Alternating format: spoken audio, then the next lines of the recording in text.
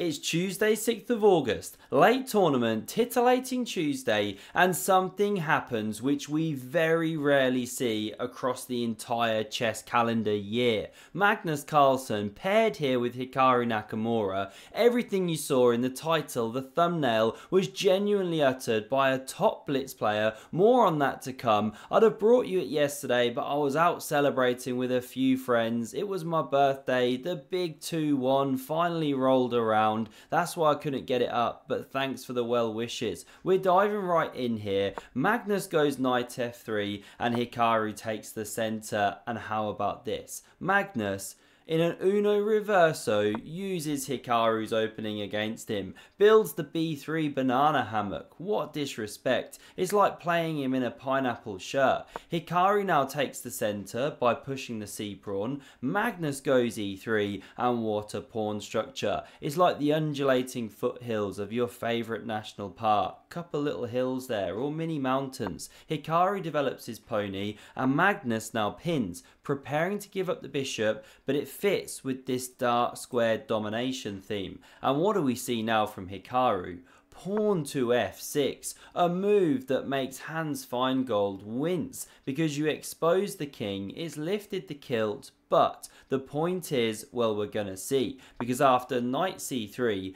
Hikaru builds the big black center, as he likes to call it, Daenerys, mother of dragons, guiding those three down the board, and Magnus now takes. Always recapture towards the center, especially when you have no choice. Bishop a3 now played, not hitting this diagonal. What's that all about? Well, this pawn's weak, about to be targeted. Hikaru fights back. He wins the symmetry prize. He's also stopping this king from castling here, and it sets a trap. Because if you go d3, well then the queen streams out to a5, hits both of these. If you now drop back to defend, then you run into d4 and the knight's dropping off the board. So instead, Magnus plays knight a4, targeting c5. The queen streams out to defend, and now how about this? For an explosive move, Magnus plays pawn to c4. Excellent stuff, interrupting the scope of this bishop, trying to castle one day. Now Hikaru takes,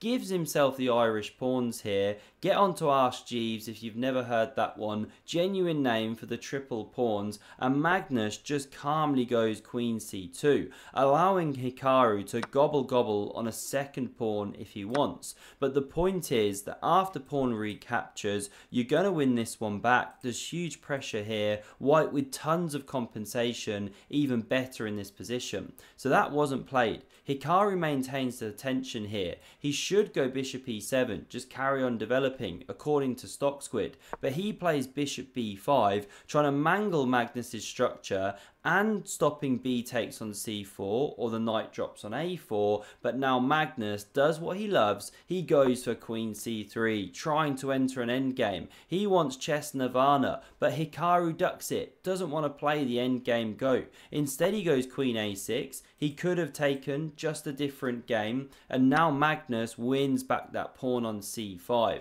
Anytime black tries to hold on to the pawns, basically swapping the queens, you just can't do it. Too many weak ones.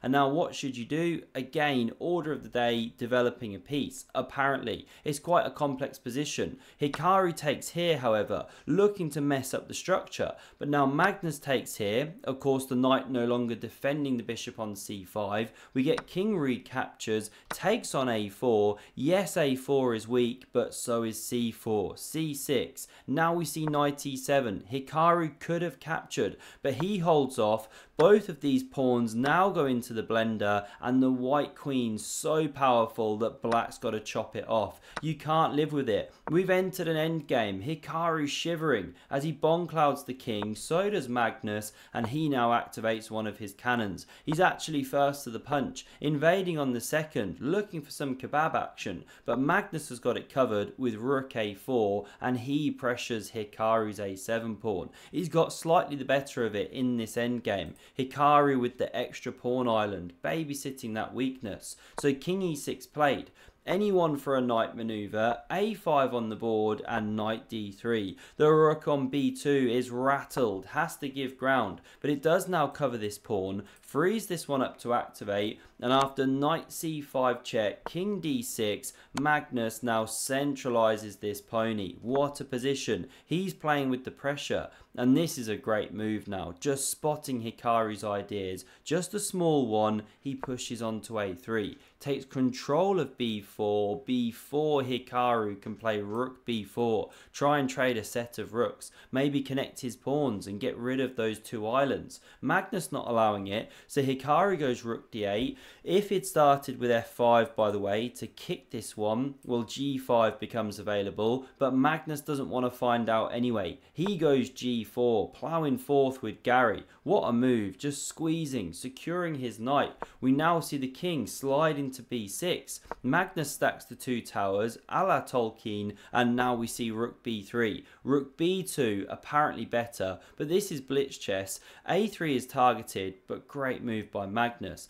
He goes forward with knight c5, hits the rook and sets the trap, because if you take this pawn, you've just given up control of the b file. Bang, check. And where to go with the king? You can't step backwards, of course, you're still in check, or forwards. If you come to c7, you can walk into this simple fork, that's losing on the spot. And if you go this way, well, a6 not possible, the knight covers. Here, then there's this check. The knight's dropping from the board, it's carnage. So what Hikaru realizes is he has to meekly return, stay on the b file, but Magnus can now start making progress. He lands on that monster outpost. What an octopus, stoctopus purring, the pawn now covered, and h4. Magnus Carlsen grinding like a grandma. He's doing his nation proud. Now we see g6 on the board and rook 1 to c2, covering that second rank some more. Good nudgy waiting blitz chess.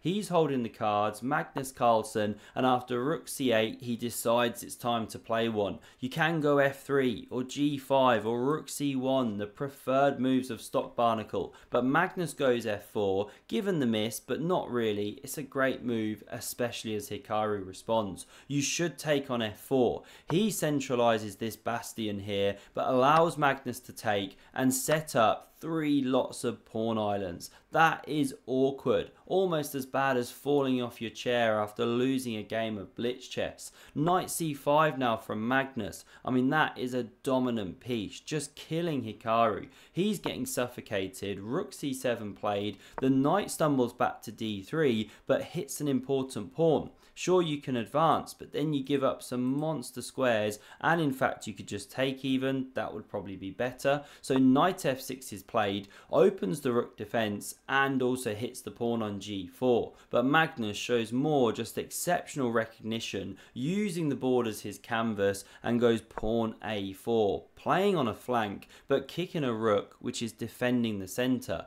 It tries to hold on to this pawn here, but can do so no longer after pawn e4. This one defending from the knight's attack, the rook's got to go, rook d4 playable, but this one chosen by Hikaru, rook d4 preferred, which is why it gets the miss, and now Magnus just crashes through and defends g4. What harmony. Rook e6 played, of course, to try and remove the defender of this pawn, and d4 now preferred by the engine, even though you give this one up. Magnus goes for this, however. You take my knight, I take yours, but Hikaru really should have done this. Then at least there's a weak pawn here which you can try and round up. This is one kind of sample line. Game goes on, Magnus still better, especially with these connected ones. More active king, weak pawn here. Okay, that was the way to go. But Hikaru sidelines his own knight here, forgetting the old adage, a knight on the rim is a terrible loser with no prospects that really needs to assess its life choices.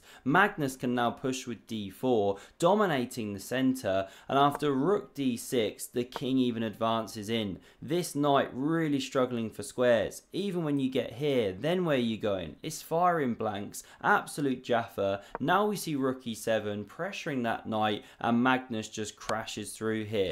You might ask, why did it move here? I have no idea. I didn't explore the line. What if you go rook e6? Okay, then rook c5 apparently. One of the big problems is this knight is rotating to c4, and then this one's hugely under fire. It's just pressure, pressure, pressure. Instead, we see this. Magnus crashes through. The king goes after this pair of rooks go into the blender, and after rook c5, we see a resignation because this knight is rotating to c4. You're picking up the pawn, and black's got nothing to fight against it. This is too many pawns. It's Prawnageddon. Magnus would take the game. Hikaru resigns. Magnus Carlsen goes for chess immortality, in the words of Hikaru, because he goes 11 out of 11 in the tournament. Clean sweep. And Hikaru even called this a technical masterpiece. I hope you enjoyed. For another exceptional Magnus game, check out the video on screen, and thanks very much for watching. Cheers.